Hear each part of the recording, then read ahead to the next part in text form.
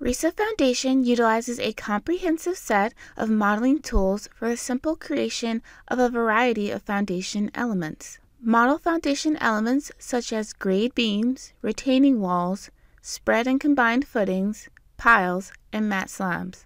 In this video, we will take a look at reviewing design results for our foundation elements in RISAFoundation. So let's go ahead and get started. So I've already started a model here with the footing and slab foundation elements. I also went ahead and generated some load combinations to solve this model. Here in the load combination spreadsheet, you can enter your own load combination and factors, or you can auto-generate load combinations by using our load combination generator here. Back in the spreadsheet, you can choose which combinations you want to include in the envelope solution. To solve the solution and design the foundation elements, the program requires at least one service load combination selected. Now I'm going to solve the batch solution. We can review our results in the results spreadsheet format. All you have to do is actually just choose one of our results spreadsheets populated in this toolbar. I'm going to click the Pedestal Design Results tab.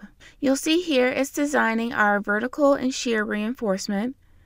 I can click on the footing design spreadsheet, so I want to view more information on my footing design, and I'm going to do that in detailed reports.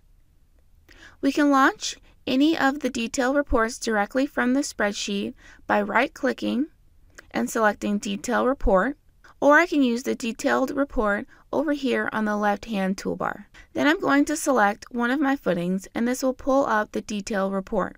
You can see sketches and details of the footing and pedestal geometry and reinforcement.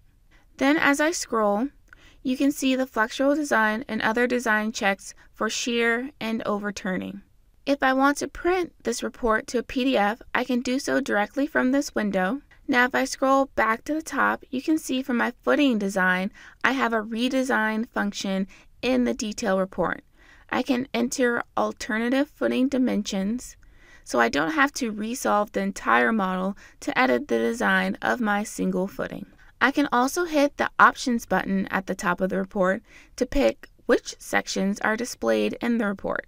Do we want it to be the summary data, or do we want more custom information where we want all of the code checks expanded? Whenever we choose this, we can go ahead and set this as the default, and then that will remain the default for this particular element when we open up our detail reports again. For slab reinforcement design, the slabs require a design strip. Internally, what the program is doing is actually putting a design cut, okay? So there's going to be, by default, 50 cuts across the slab in this direction vertically.